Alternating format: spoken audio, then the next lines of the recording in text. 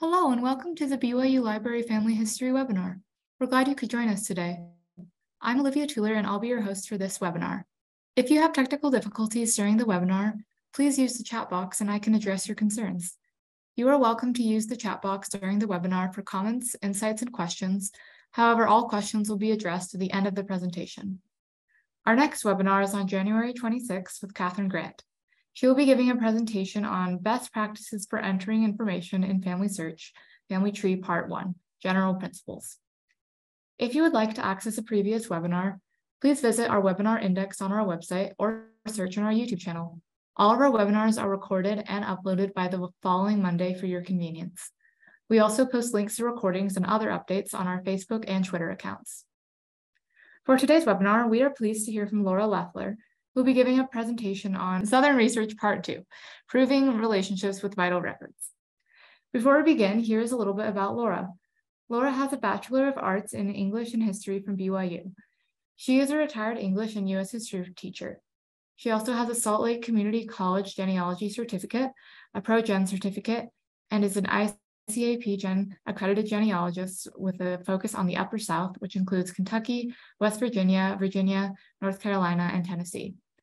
All of her ancestors are from the Upper South, and she has spent most of her childhood living throughout the South and loved it.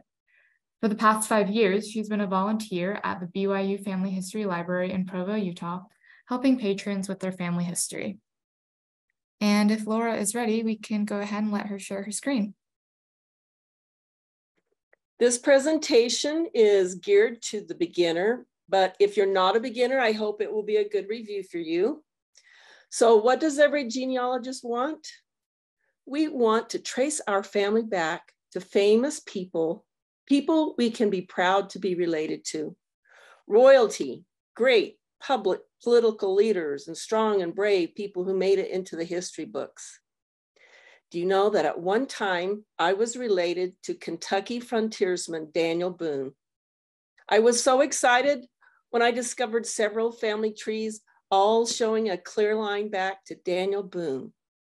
I told stories about him to my children. I bought tons of books about him. I even have a grandchild named Boone. But guess what? I am 95% sure that I am not related to Daniel Boone, because now that I've looked at the documentation, I cannot prove one of the relationships back to Boone. It's very likely that two men in Kentucky got mixed up who had the same name, who both married a woman with the same first name. One of them was related to Boone and the other one wasn't. But in my unsuccessful quest to find connections with the famous, I've discovered hardworking, strong, brave ancestors with great stories, and I can prove I'm related to them. So how do you prove a relationship to extend your line? Well, there are lots of ways. Here are some of the best record types to use to prove relationship in Southern research: census, tax, cemetery, military, land, probate, and vital records.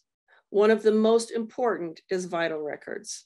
This webinar, Southern Research Part 2, focuses on vital records and how they are excellent for proving relationships to extend your line. When I speak of vital records, I'm referring to birth, marriage, and death records. Vital records prove a relationship. They're created at or near the time of a birth, marriage, or death, which makes it more likely to be accurate. I have a birth certificate. That proves my birth date, my birthplace, and the names of my parents. My marriage certificate proves my relationship to my husband. My parents' death certificates proves their death date and death place, and also provides other valuable information. However, you need to be aware that civil registration for births and death certificates didn't generally begin on a statewide level in the United States until the early 1900s. So here are the objectives for this webinar. What's the history of vital records? Where can we find vital records? What information can we learn from birth, marriage, and death records? And what other sources can provide birth, marriage, and death information? What led up to the states finally mandating that birth and death records should be kept? Here's a little US history. In colonial times, from the earliest times of settlement till we became the United States in 1776, churches were the first to conduct registrations of christenings, marriages, and deaths in the colonies. Virginia and Massachusetts established birth, marriage, and death registrations in the 1630s, but the laws were rarely enforced. Only few records were created or even survived. After we became the United States, our country decided in 1790 to start gathering information on population for the purpose of taxation and representation. A 1790 census categorized members of the family into age ranges, which gives researchers approximate ages in the family, but only the head of the family was listed. So there's no exact age and there's no proof of relationship.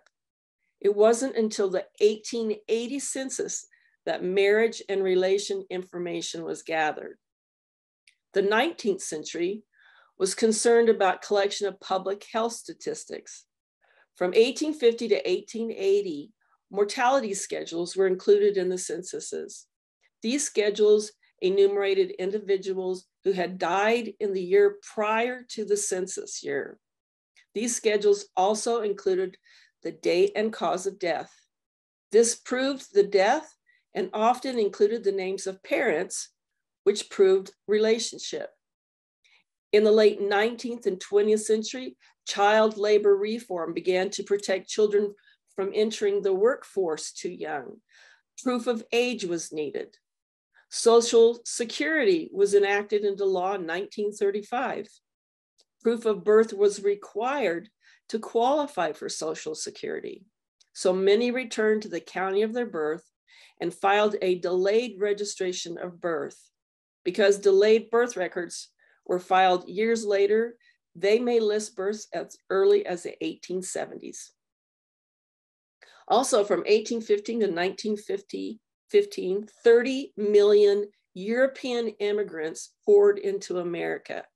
Cities were struggling to keep up. Who were all these people in the US?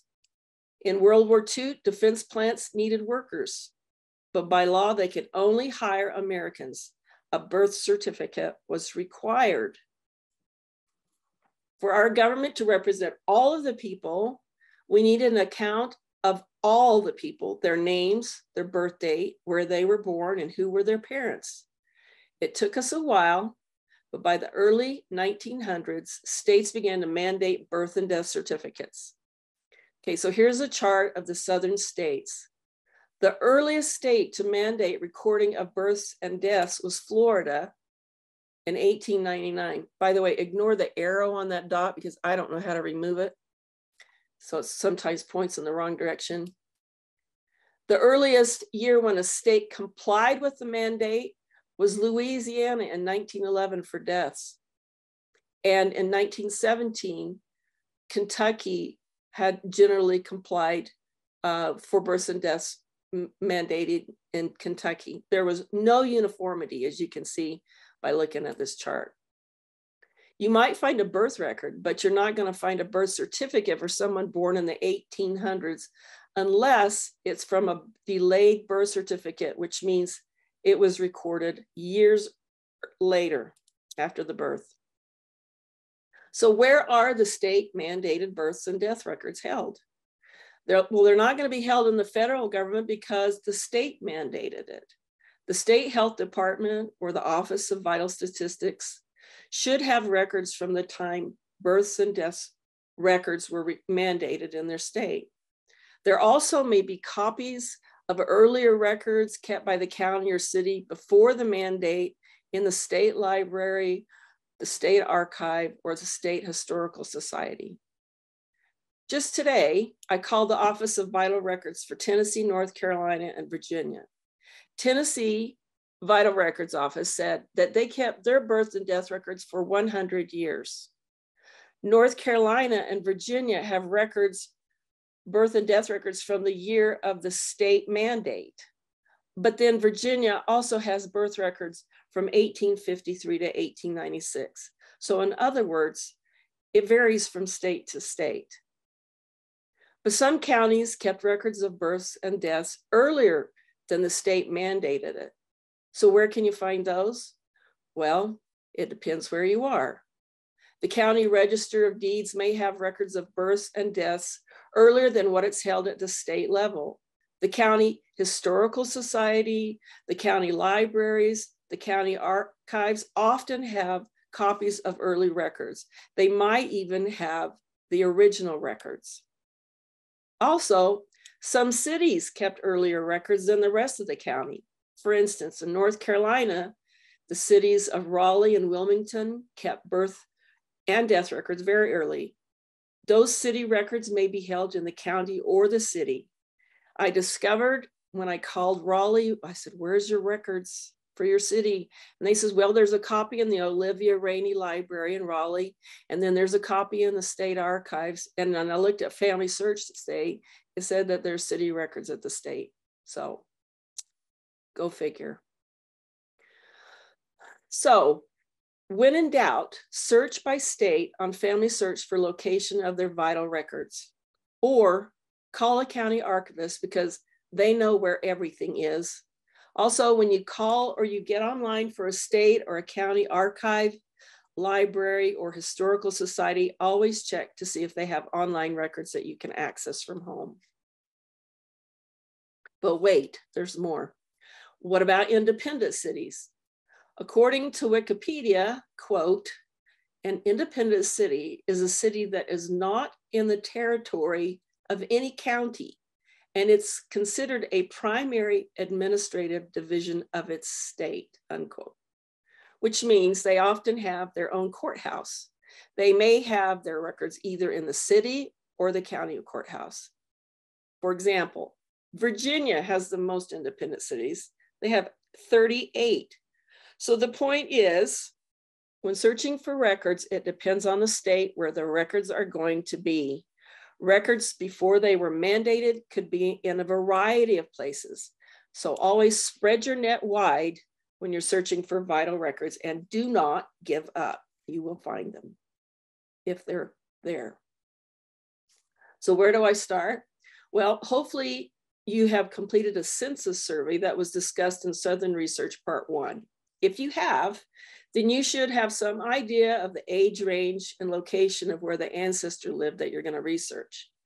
Then you want to go online to begin looking for vital records. Family Search, Ancestry, Find My Past, and My Heritage have online some of the early vital records for the state or county. All 4 of these online databases have a contract with an archive or a repository to either digitize or acquire for money a copy of some of their records to be put online. But each site often has different record collections, so it's wise to check all of them. A lot of what Family Search and Ancestry have are vital record indexes, but some of them link to the original records. Indexes are valuable because they have the information that leads you to find the original record, where it is usually held in the county. Family Search does a great job of teaching you the research process and how to find records. Ancestry's ancestryacademy.com has great short videos on how to locate records on their site and good examples of records that you might find there. Find My Past has an excellent marriage collection. My Heritage has a huge record collection of mostly European countries, but they also have a great collection of United States newspapers that include obituaries, which might include good vital information. So for this webinar, I'm focusing only on Family Search because it's free, and their state sites have web links that take you to vital records for Ancestry, Find My Past, and My Heritage. Anyone can get a free membership to Family Search. However, because of their contracts with repositories, some of their records can only be viewed in a Family Search Center or one of their library affiliates. If you go to a Family Search Center or library affiliate, you have free access to view all the records on Ancestry, Find My Past, Family Search, or MyHeritage. Here's how to find a Family Search Center or affiliate near you. Number one, you're going to go to the main page on Family Search. You're going to click on Search, and a drop-down menu appears. Click on Research Wiki. Number two, the Family Search Research Wiki page appears, and on the left side column, click on either Family Search or Family Search affiliate libraries to find where the closest Family Search Center is to your home. Number three, a map's going to pop up, and you're going to put your address up here so that can determine where the closest Family Search Center is to you. And then up pops a center close to your location. There you can access all the records of Family Search, Ancestry, Find My Past, or MyHeritage. FYI, you always want to call ahead to a Family Search Center. You want to make sure of their time availability because they're all manned by volunteers. But one more thing, before you start looking at the records, you want to make sure that you know the history of the county boundaries in the state you're researching. County boundaries changed many times over the years. You don't want to spin your wheels looking for records in the wrong county. Here's a great site. It's called Atlas of Historical Boundaries. Here's the web address for you. If you want to determine a state to research, click through how the county boundaries changed year after year. You may discover that your ancestor may have lived in the same place all his or her life, but that the county boundaries changed many times while they were living there, which means their records may end up in several different counties. Also be aware that your ancestors may have gone to the county courthouse that was the easiest to get to, not over a mountain or through a deep river, or they may have gone to the one that was the closest. If you can't find your ancestors in one county, always check out neighboring counties, and don't forget that they actually may have gone to a closer courthouse that was over a state line. Another great way to see county boundaries changed is on Family Search. Choose a state. I'm going to choose Tennessee. If you want to look at how the county boundaries changed in Tennessee, you're going to Google Tennessee, United States Genealogy Family Search. Under the heading Tennessee Research Tools, you're going to click on Boundary Changes for Tennessee Counties. And then scroll down to Interactive Map of Tennessee County Formation History.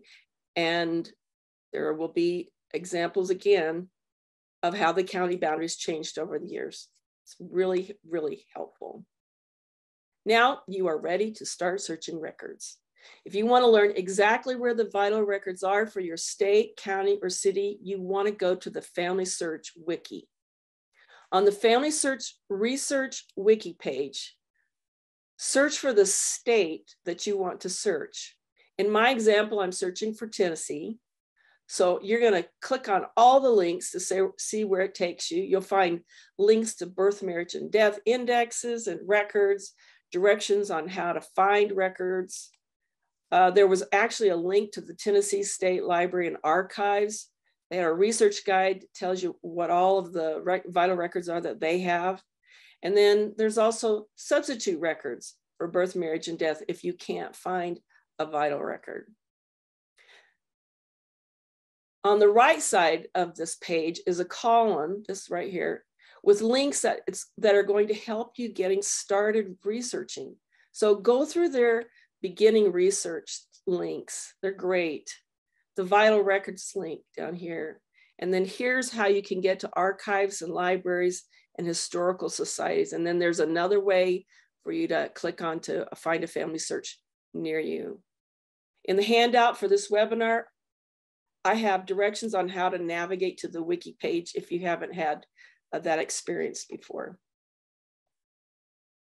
The Family Search Catalog is another great place to search. It's set up like a library catalog. It describes resources that Family Search, the Family Search Library, and even some of the Family Search centers, what they have.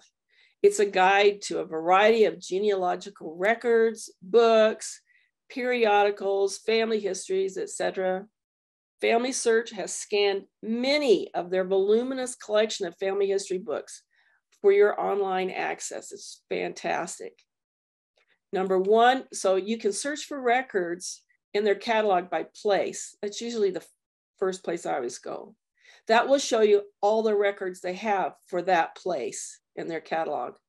If you search by place, you want to begin with country, state, and then county. You always go from largest to smallest when you're in the catalog.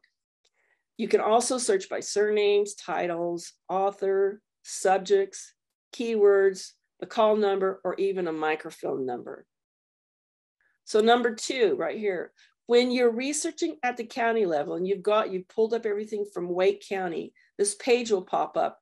And on this page is also a section where you can look at records that they have collected for places within Wake County. So all these cities right here, this is where you can link to places within Wake County.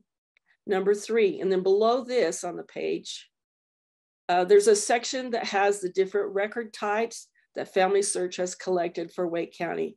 They have 18 entries for vital records for Wake County, which you can look at. And below it, they have 6 collections or 6 entries for vital records found in newspapers, which could be marriages or deaths. So it's very great place to go. Another place to search on Family Search are the Family Search records. So I put in the name, North Carolina, and the approximate year of Robert Miller's birth. We're going to use North Carolina because I know he lived there part of his life. I think he was born around 1867. So that's going to narrow it to a certain time period. Click search, 2 records pop up, and both of them I noticed are from the index to vital records 1800 to 2000. Well, that's cool, but this one right here, see this little icon right here? That means there's an image. So this is the one I'm going to look at because I want to look at the original record. This was proof of the birth of Robert Miller Ellis's daughter, Anna Pearl Ellis. Well, I know that he also lived in Tennessee, so I did another search. This time, instead of North Carolina, I put in Tennessee because he lived there the latter part of his life. And Find a Grave pops up in Carter County, Tennessee, which will tell me information about his death and burial.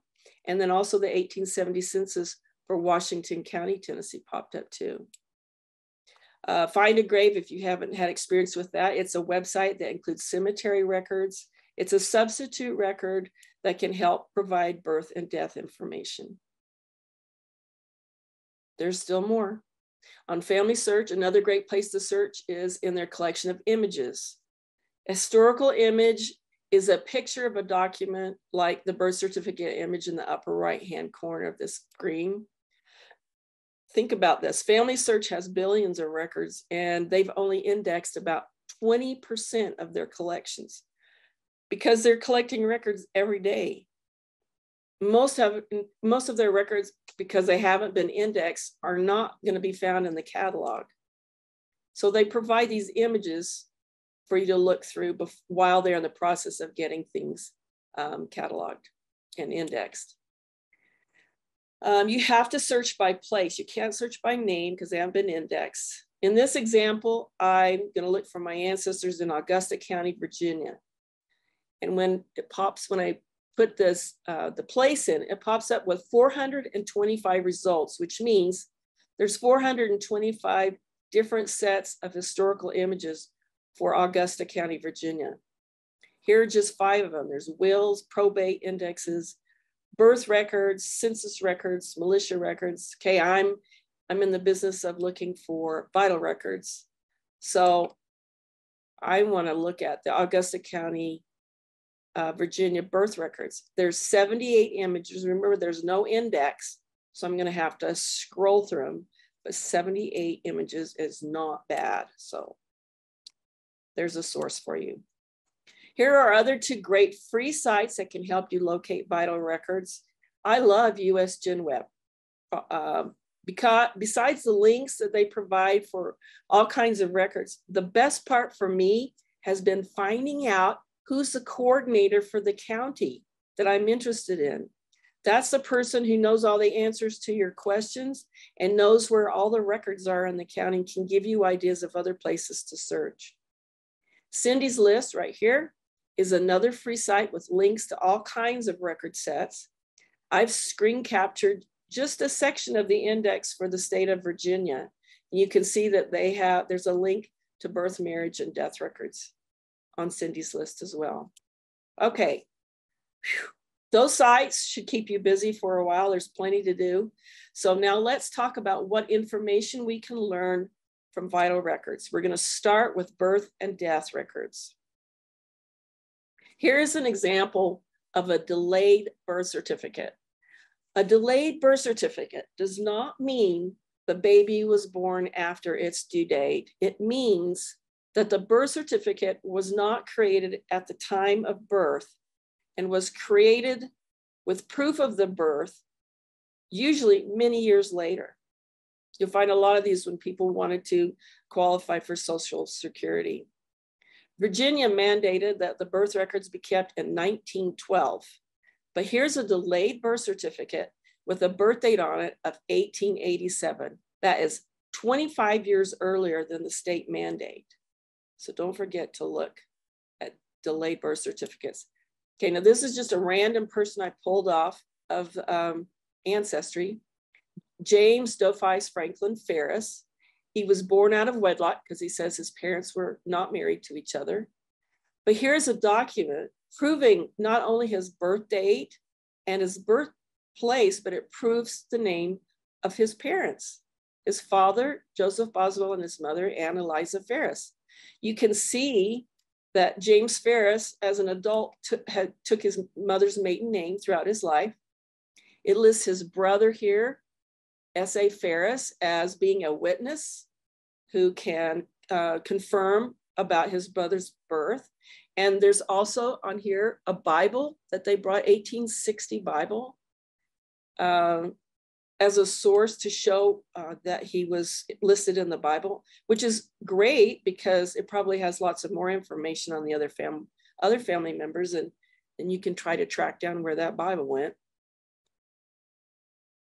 Here's an example of a birth index from Virginia recording birth records as early as 1853. Elizabeth McCready was born in 1853 in Washington County, Virginia. Now, down here, I want you to focus on these three right here, Amelia, Caroline, and Ellen. And there's an asterisk by that indicating that they were enslaved. And their birth year, all three of them were born in 1866 in Amherst. This index provides the names of the child, the name of the parents, the date of birth, the place of birth, and this is the page number for the original record in the register. Whenever you come across an index, always try to find the original because many times the original record may contain more information that you'll want to know. This is an example of a birth register. The information in the index that we just looked at was taken from this birth register.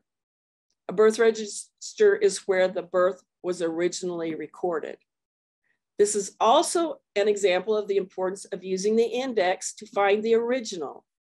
In addition to what was on the index, you also learned the father's occupation, the name of the informant, and his relationship to the child. So here is Elizabeth McCready in Washington County. Here's her birth date, white, female, born Washington County, to John McCready and his wife Margaret of Washington County. John McCready is the informant, relationship is the father. And those three girls that were listed in the index that were recorded as enslaved, here they are together in Amherst County. It says November 1866, Caroline McCrary, colored female, born Amherst County, father Philip McCrary, farmer, and Frances McCrary of Amherst County, Virginia are the parents. The informant was Phil McCrary, and the relationship was father. So that is great information that early. Here's the Virginia Slave Birth Index. It's listing enslaved births from 1853 to 1866. That's not a huge long time period, but it's got great information. It includes the name of the enslaver, the enslaved, the name of the mother, the date of birth, the place of birth, with the page number from the original birth register. This is another great source for those who are researching African-American ancestry in Virginia. Here's an example of a death certificate taken from Ancestry. This is an official document, but from my own research, I know that there are several mistakes in it. For instance, Liddy Elizabeth Ellis is the name of the deceased, but her real name was Lydia Isabel Ellis. Her name, the birthplace was spelled wrong. They've got Evert. She was born in Ewart, North Carolina. The deceased father is incorrect. They've got Casson Goods. His real name was Casson Gooch. The Lydia's mother's last name is spelled incorrectly. And the informant they've got here as Mrs. Paul Kirkpatrick, but in reality, it was Pearl Kirkpatrick from Irwin, Tennessee. So lots of errors. Now, I know the informant was Pearl. I know that she was the daughter of the deceased and that Pearl was in the car with her mother when they were in the car accident and Lydia was crushed to death. So this is a case of spelling errors by the recorder. Maybe there was some pronunciation problem. Maybe a Virginian, because the death place was in Virginia. Maybe the Virginian couldn't understand an East Tennessean's accent. Maybe the recorder was hard of hearing. Who knows why there's so many mistakes? The point is that this death certificate, while it has fantastic information, there are mistakes. So additional documents are really needed to corroborate and verify the information on this death certificate. Here's an example of death records you can find online for those cities or counties that kept records earlier than the state mandated. Both are death records from 1901. One is from Raleigh, North Carolina. That was 12 years before the state mandated birth and death records. And the deceased birth date or birth year is 1877. That's really cool. Find something that early. Here's a death record from Elliott County, Kentucky that included Henry Coffey's birth date as March 15th, 1892. So that was 10 years before the state mandate. So both death records provide much of the same information. This white block here tells you what the information was on both, but the Elliott County, Kentucky death record includes additional information. It included the parents' names, their birthplace, the informant, the burial place, and the date. Here's an example of a death register, including deaths from 1862 in Montgomery County, Kentucky. I'm going to read this. Here's Dorinda Holden. Dorinda G. Holden, white, 19, female, single, died 3rd of July, 1862 of consumption, which is tuberculosis. She was born in Clark County. She resided in Montgomery County and died there. Names her parents, George and Lucy Holden, and that they were born in Clark County, Kentucky. Now this one, Thomas J. Green, white, 25, male, single, died. The thing that got me is the cause of death was shot by Judy. I tell you, this one took me down a rabbit hole because I was trying to figure out who Judy was for a while. Anyway, moving on. And then Jordan, which is not, he was further down on this page. Jordan, no last name, black, 58, male, died 3rd of December, 1862 of consumption. He was born in Montgomery County, resided there and died there. And his parent, he only has one parent listed, it's Harrison K. Wood. Both of his parents were born in Montgomery County too. So if you think about that, 1862 is when he died, and he was 58. So he was born in 1804. So that is really cool to be able to track down. Let's talk about marriages. Marriages were recorded much earlier than birth and death records in the South, except South Carolina. Marriage records proved a relationship between a husband and a wife. A marriage record was especially important at the death of a husband, because if a woman was married to a man who had served in the Civil War for a certain amount of time or had been injured or killed in battle, she was entitled to a widow's pension. A woman had to prove her relationship to her husband and prove his death to acquire that pension. A marriage record was also important for the right to acquire property after a husband's death. Dower rights once entitled wives to 1/3 of their husband's real property when he died.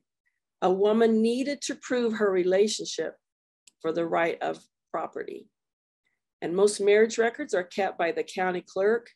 And then some states, they keep their marriage records at both the state and the county level. So you want to check both. So let's talk about kinds of marriage records you can look at before the marriage took place. These are called records of intention to marry. Marriage bans were when a couple's intended marriage was announced in church, usually 3 weeks before the marriage date, giving a chance for objections. Marriage bonds were written promises of payment that marriage was legal. The marriage would be legal.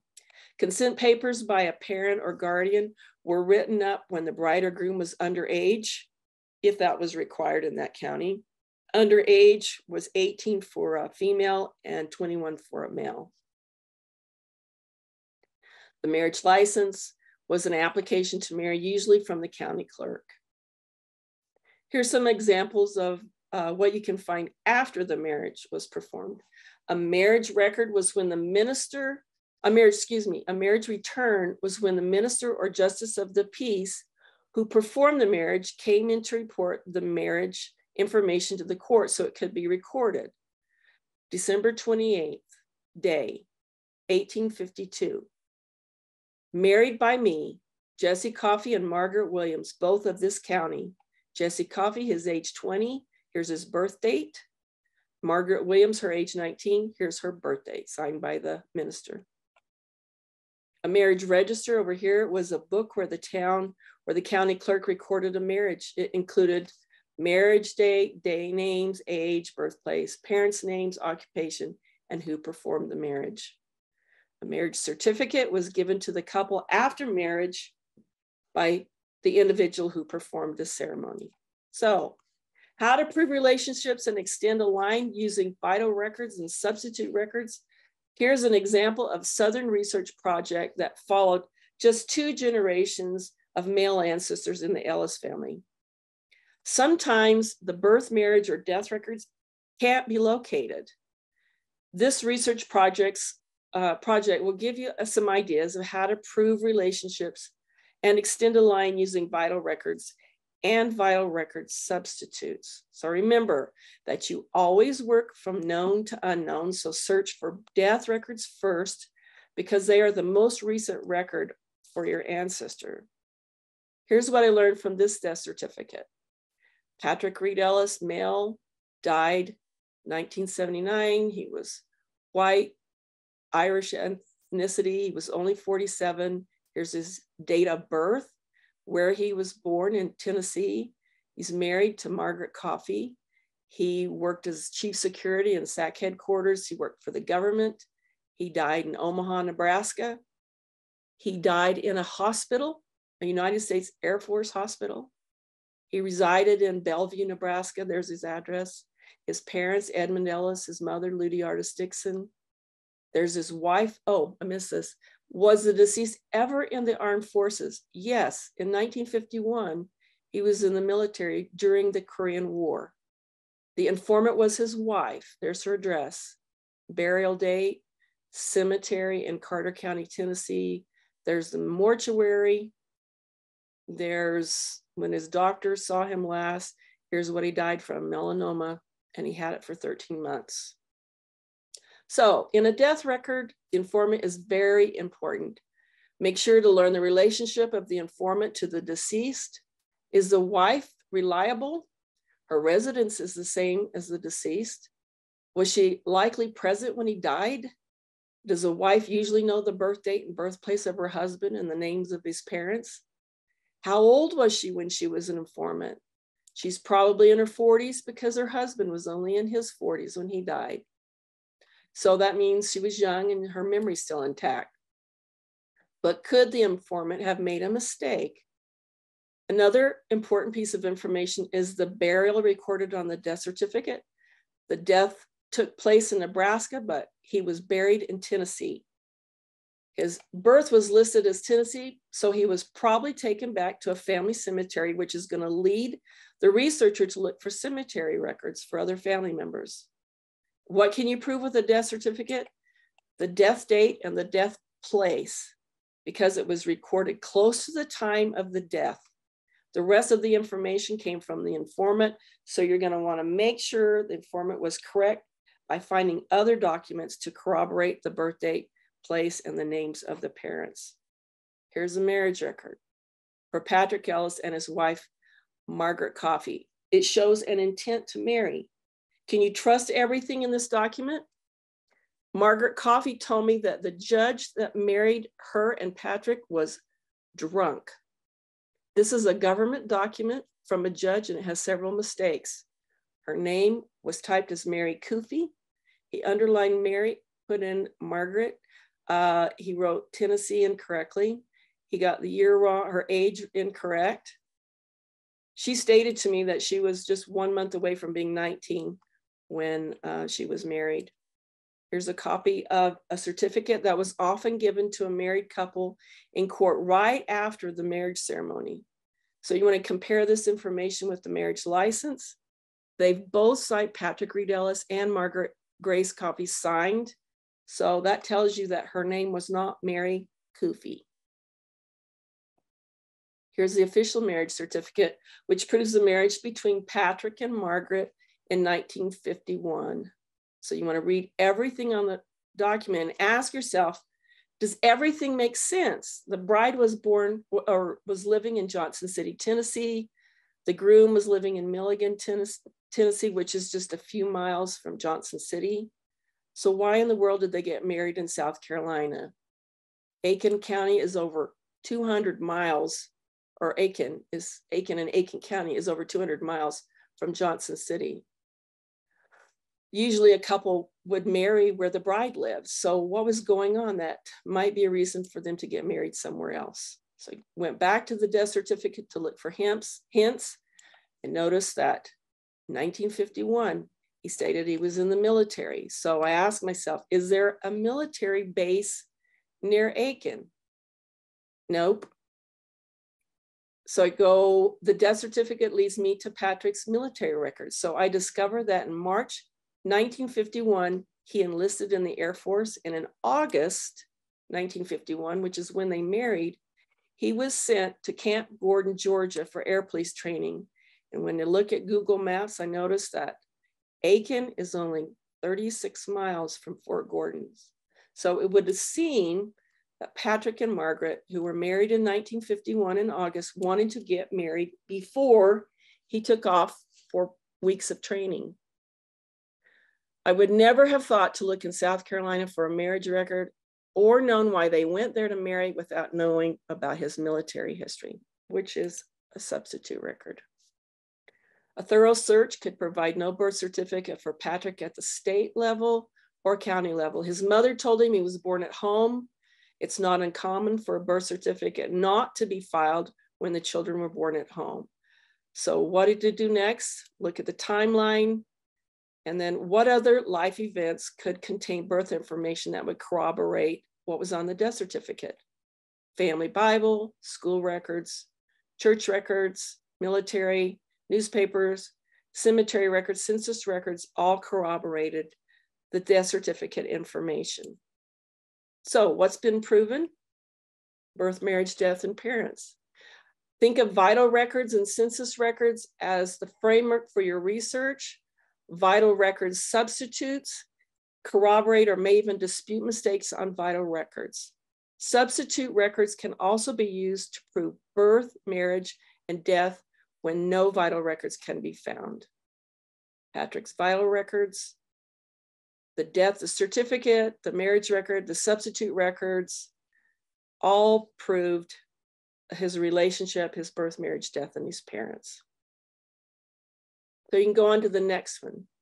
I ordered an official certificate for Edmund Ellis, but it didn't arrive in time for this webinar. But I do have a transcription from the death certificate, which gave me all of this information about him. Here's what I learned. I got his birth year, his place, his parents. He was never in the military. He was a locomotive engineer. He resided in Tennessee and Johnson City, and he died and was buried in Carter County. The informant's his wife, which is a good source. She should know all this information. So it's likely accurate, but I need to check substitute records just to make sure what she provided was accurate and that it was recorded correctly. So a thorough search could provide no marriage or death certificate, birth certificate for Edmund Ellis at the state or county level. However, because of his death record, I made a timeline of what I learned from his death certificate transcription and thought about what life events he could have been a part of that might have created additional records.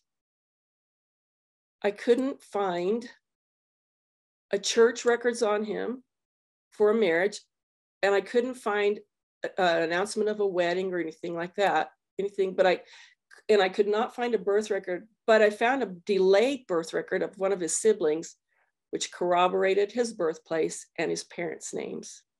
In addition to all of this, all of that, I was able to verify the information on the death record. Also, FYI, do you remember how Edmund reported on his death a record that he had not served in the military? But I used his World War I registration to help me out for his birth. Ancestry stated that 98% of all men eligible for the World War I draft filled out a draft registration card, but only 20% of those men ever served. So even if your ancestor never fought in World War I, there should be a draft registration card for them with valuable information. Vital records plus substitute records proves proof of relationship. In proving only those two generations of Ellis men, we used vital records and several substitute records that provided the birth, marriage, death, and the parents. Family Search has many more examples of substitute records for vital records. So I want you to see the webinar handout for links. So now you could go on to the next generation. In summary, birth and death certificates began in the early 1900s. Some counties or cities recorded birth and deaths earlier, but that depends on where you lived. You can find marriage records earlier than births and deaths in most states. Marriage records were created before and after a marriage. Vital records can be located at the state, county, or city level. It all depends on your state. Don't forget to search for vital records at archives, libraries, and historical societies at the state, county, or city level. Determine if they have online records you can access. Search all the major online databases like Family Search, Ancestry, Find My Past, and My Heritage for vital records. Each may have different collections of records. On Family Search, search the wiki, the catalog, historical records, and images for records. Vital records provide explicit information to provide birth, marriage, death, and relationship. A birth record states, this baby was born on this day in this place and is the child of these two people. A marriage record states clearly that these two people married on this day in this place. A death record states that this person died on this date at this place. Mistakes are sometimes made on vital records. Substitute records can give evidence for birth, marriage, and deaths and corroborate and verify information on a vital record, or it can be used when no vital record exists. Remember to always move backwards in your research from known to unknown, proving death, marriage, birth, and relationship before you move on to the next generation. You can find vital records in a multitude of places and in various forms. Hunting them down is the tricky part because every state is different. Okay, that's a mouthful. I hope this presentation has been helpful. A handout with some helpful links is attached to this webinar. Thank you for watching and good luck in your research. Here is a list of my sources for this webinar. Thank you again. All right, thank you, Laura. It looks like we have one question in the Q&A, but if anyone else has any other questions, please type them. So Kaya Schultz's question is, how do you suggest trying to find marriage information in early South Carolina? I would go to church records. Has she looked at church records? Then another, you're going to have to probably use substitute records because they're not available. So you want to, have you done a census survey? I'd say do a census survey, look for church records. You know, if he served in the Civil War, you might find a pension record where she would have to prove a marriage. The best thing that I think you could do is to go to Family Search, go to South Carolina.